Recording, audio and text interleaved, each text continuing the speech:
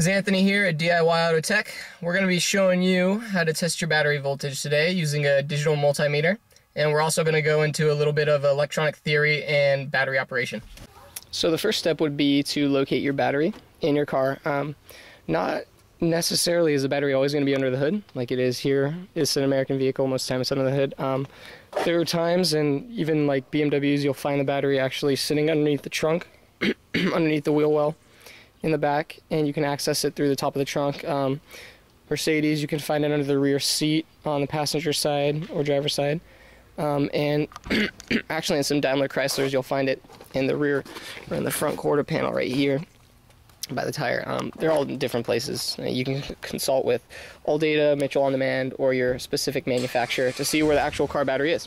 Once you locate the car, tools you're going to need for testing this are your brain and a digital multimeter, or you can use an analog meter.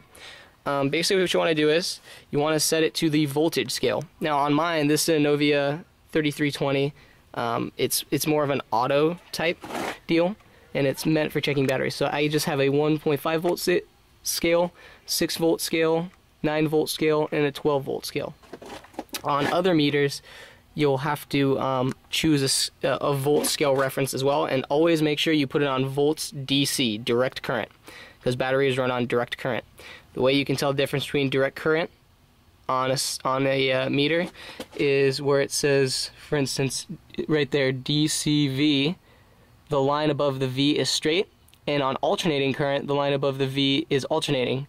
It's scaling up and down past zero. Okay, so that's how you tell the difference. We're going to check it with a DC scale voltage, and for mine, obviously a 12 volt battery, we're going to look for 12 volts. Before you even start checking your voltage, you're going to want to know what your volt numbers mean, because those numbers don't mean anything if you don't know what they mean. So we look at a scale here for terminal voltage, and you see the difference. At 12.65 volts, my approximate charge is 100%. At 12.45 volts, I have a 75% charge. At 12.24 volts, I have 50%, and so forth. So you can tell in a drop of, 0.2 of a volt, 0.3 of a volt, we have a loss of almost 20% to 25% potential battery voltage. So just keep that in mind. Keep those numbers in mind when you're reading it. You need to be as accurate as possible. All right, so to test this out, with your digital multimeter, you have two leads. You've got your positive lead, which is your red, your negative lead, which is your black, and you hook them up on your battery in that exact way. You hook the red lead to the red positive lead, the power lead. So we take our red and we hook it to our red, and we take our black and we hook it to our black. All we're doing is we're just touching that steel bolt with both of these leads, and then we're going to read what our meter says. Alright, so we're hooking our meter leads up now. Okay, and we're getting a reading of about 12.65 volts at the battery. So our battery is looking pretty good.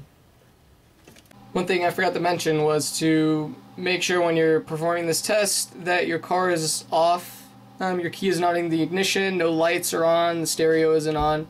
Make sure that all your loads are off, anything that would cause electricity to flow out of the battery. Also perform this test in the morning after a couple hours of the car sitting without being started, so that the charging system isn't playing a factor in the actual potential battery voltage.